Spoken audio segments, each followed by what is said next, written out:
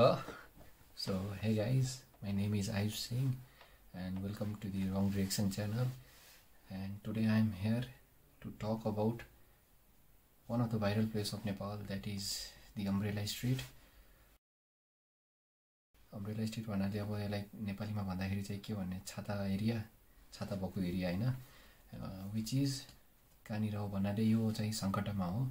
Sankata is place near to new road, नयाँ road. अनि आज चाहिँ म यो ठाउँहरुको बारेमा म पनि एकदम एक्सपर्ट त हैन, तर I know some of the things, त्यो कुराहरु भन्न गइरहेको छु अहिले. सो अब स्टार्ट गरौँ है. Let's go.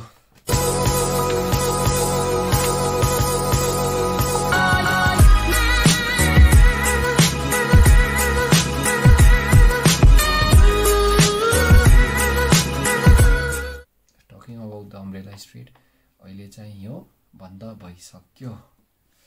मलाई चाहिँ दुःख लाग्छ छैन है, कि मैले त भिडियो बनाइसकेँ, अब मलाई बालै भएन बन्द होस् या खुलोस्.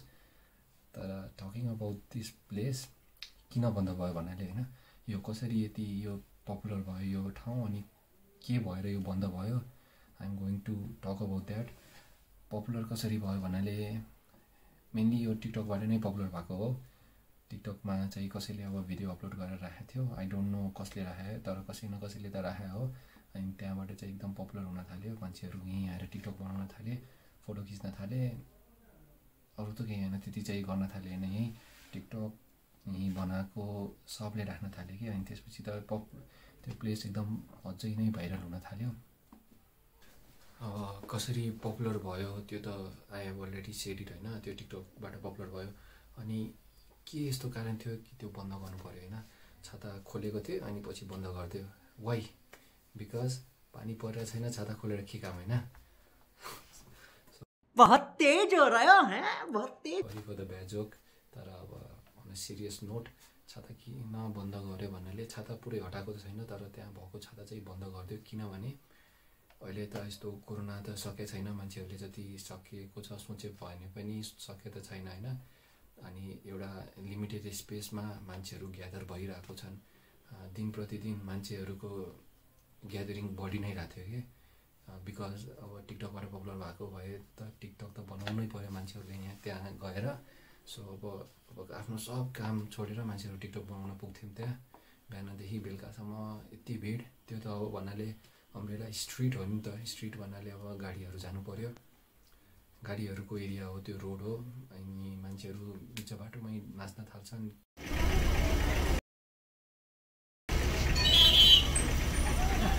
के गर्न थाल्छन्.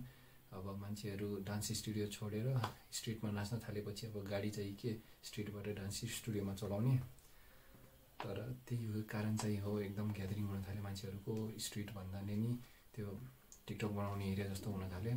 सो अब त्यहाँको अफिसियल्सहरू एकदम जम्मा भएर, म त्यहाँको अफिसियल्स होइन, त्यहाँको मान्छेहरू जम्मा भएर they decided to close the छाता अम्ब्रेला. किनभने अब टिकटक जति बनाउनु थियो बनाइसके, अब चाहिँ यो अलि सेफ राख्नु पर्यो भनेर तिनीहरूले बनाए. त्यो त त्यो एरिया चाहिँ अब एउटा के भन्छ, एउटा राम्रो होस् भनेर बनाएको थियो, तर अब त्यो प्लेस एकदम क्राउडेड भइदियो. अनि मान्छेहरू त कताबाट यति आउँथे, कताबाट आउँथे. अनि मान्छेहरू पनि यति फ्री के त्यहीँ बसेर नाचिरहेछन्, आफ्नो डान्स स्टेपहरू रिहर्स गरिरहेछन्, के. अब हामीलाई त हेर्दा कस्तो भइसकेको थियो, झन् तिनीहरूमा कन्फिडेन्स कहाँबाट आउँछ कि त्यति बाटोमै नाच्न थाले जे नि. सो त्यो अम्ब्रेला स्ट्रिटको बारेमा यति नै थियो. मैले चाहिँ त्यहाँ एकचोटि भिजिट गर्न पाएँ छाता बन्द गर्न अगाडि, अन न्यू इयर्स इभ. यो पुरै वर्ल्डको न्यू इयर है, नेपाली न्यू इयर होइन, त्यो त वैशाखमा हुन्छ.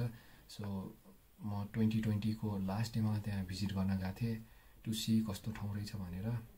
अनि एकचोटि गएरै पुग्यो मलाई, त्यही भएर बन्द गर्दै होला. म गइसकेँ अब के काम भनेर होइन, अनि त्यही बन्द भयो. So I got a chance to visit that place. अनि मैले अलिअलि भिडियो पनि बनाएँ, धेरै बनाउन त अलि अप्ठ्यारो नै लागिरहेको थियो, तर सर्ट क्लिप्सहरू मैले बनाएँ. त्यति हो अम्ब्रेला स्ट्रिटको बारेमा. अब टिकटकर्सहरूलाई मैले नराम्रो भन्न खोजेँ होइन है, तिनीहरू पनि क्रिएटिभ हुन्छन्, औँला चलाउने मात्रै क्रिएटिभ कहाँ हुन्छन् होइन. क्रिएटिभ हुन्छ किनकि दिमाग चलाएको हो नि त क्रिएटिभ दिमाग त्यत्तिकै चल्दैन हैन एक्टिङ पनि एउटा आर्ट हो एउटा स्किल्स हो पब्जी खेलेर औँला चलाउनु भन्दा धेरै बेटर हो के त्यही भएर एज आवर सिस्टर आचल दिदी सेड सिस्टर नै भन्नु हैन धेरै उमेरको हुनुहुन्छ मभन्दा सो औँला चलाएर मात्रै केही हुन्न क्रिएटिभिटी देखाउनुपर्छ टिकटकमा स्थिति हो let's get going with the video and C you soon